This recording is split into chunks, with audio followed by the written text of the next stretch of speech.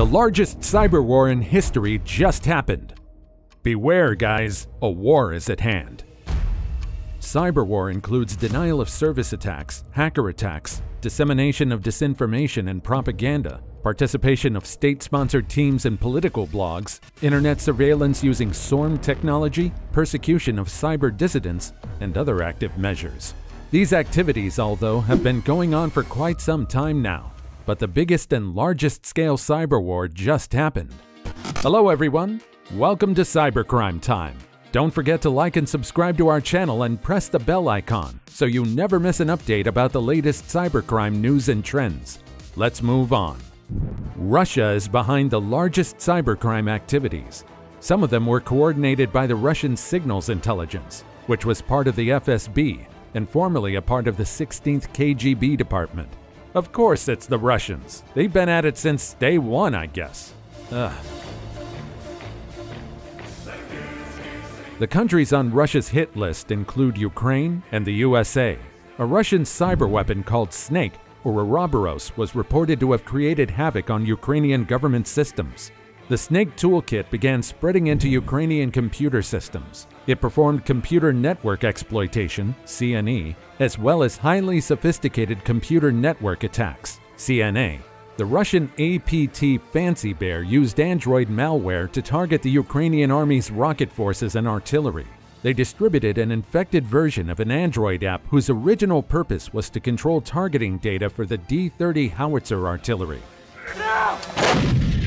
The app, used by Ukrainian officers, was loaded with the X-Agent spyware and posted online on military forums. CrowdStrike claims the attack was successful, with more than 80% of Ukrainian D-30 howitzers destroyed, the highest percentage loss of any artillery pieces in the army, a percentage that had never been previously reported and would mean the loss of nearly the entire arsenal of the biggest artillery piece of the Ukrainian armed forces. According to the Ukrainian army, this number is incorrect and that losses in artillery weapons were way below those reported and that those losses have nothing to do with the stated cause. This is just a malicious attempt from the Russians. It's totally unfair.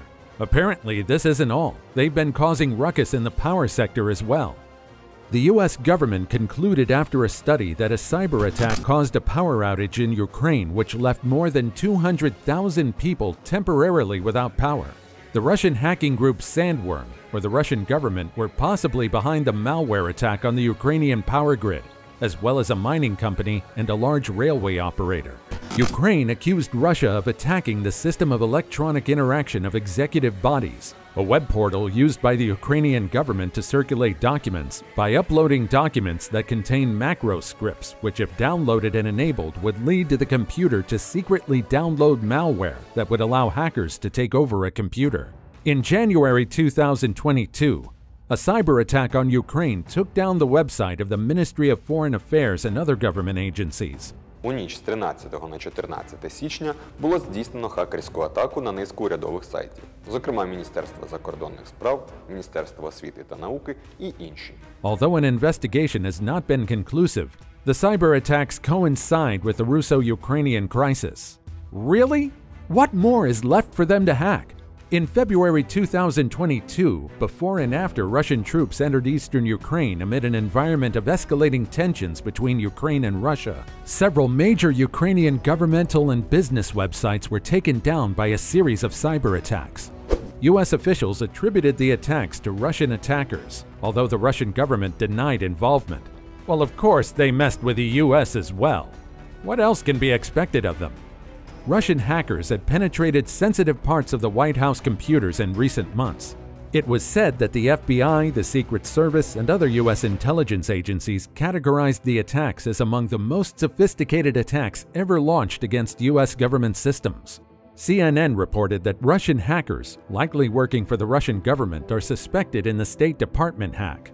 Federal law enforcement, intelligence, and congressional officials briefed on the investigation say the hack of the State Department email system is the worst ever cyber attack intrusion against a federal agency.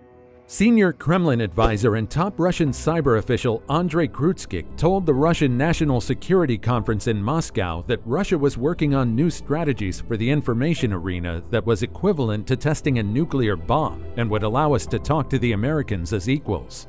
The release of hacked emails belonging to the Democratic National Committee, John Podesta and Colin Powell among others, through DC Leaks and WikiLeaks, was said by private sector analysts and U.S. intelligence services to have been of Russian origin.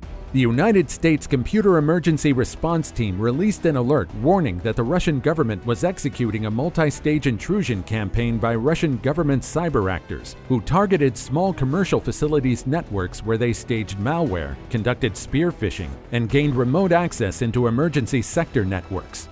It further noted that after obtaining access, the Russian government cyber actors conducted network reconnaissance, moved laterally, and collected information pertaining to industrial control systems. The hacks targeted at least a dozen U.S. power plants, in addition to water processing, aviation, and government facilities. Hackers from the United States Cyber Command planted malware potentially capable of disrupting the Russian electrical grid. The Kremlin warned that the intrusions could escalate into a cyber war between the two countries. A group known as APT-29, or Cozy Bear, working from Russia's Foreign Intelligence Service, breached a top cybersecurity firm and multiple U.S. government agencies, including the Treasury, Commerce, and Energy Departments, and the National Nuclear Security Administration. The hacks occurred through a network management system called SolarWinds Orion. The U.S. government had an emergency meeting on the 12th of December 2020, and the press reported the hack the next day. When Russia's Foreign Intelligence Service performs such hacks, it's typically for traditional espionage purposes, stealing information that might help the Kremlin understand the plans and motives of politicians and policymakers, according to the Washington Post, and not for the purpose of leaking information to the public. A report by Dragos stated that Sandworm has been targeting U.S. electric utilities, oil and gas, and other industrial firms since at least 2017, and were successful in breaching these firms a handful of times. Well, folks, this is not all. There's still more. Microsoft observed a series of destructive hybrid attacks against Ukraine by Russians. Russia-aligned actors began pre-positioning for conflict as early as March 2021. Escalating actions against organizations inside or allied with Ukraine to gain a larger foothold into Ukrainian systems. When Russian troops first started to move towards the border with Ukraine, we saw efforts to gain initial access to targets that could provide intelligence on Ukraine's military and foreign partnerships. By mid-2021, Russian actors were targeting supply chain vendors in Ukraine and abroad to secure further access not only to systems in Ukraine, but also NATO member sites. In early 2022, when diplomatic efforts failed to de-escalate mounting tensions around Russia's military buildup along Ukraine's borders, Russian actors launched destructive wiper malware attacks against Ukrainian organizations with increasing intensity. Since the Russian invasion of Ukraine began, Russian cyber attacks have been deployed to support the military's strategic and tactical objectives. It's likely that the attacks we've observed are only a fraction of activity targeting Ukraine. Microsoft security teams have worked closely with Ukrainian government officials and cybersecurity staff at government organizations and private enterprises to identify and remediate threat activity against Ukrainian networks. In January of this year, when the Microsoft Threat Intelligence Center, MSTIC, discovered wiper malware in more than a dozen networks in Ukraine, we alerted the Ukrainian government and published our findings.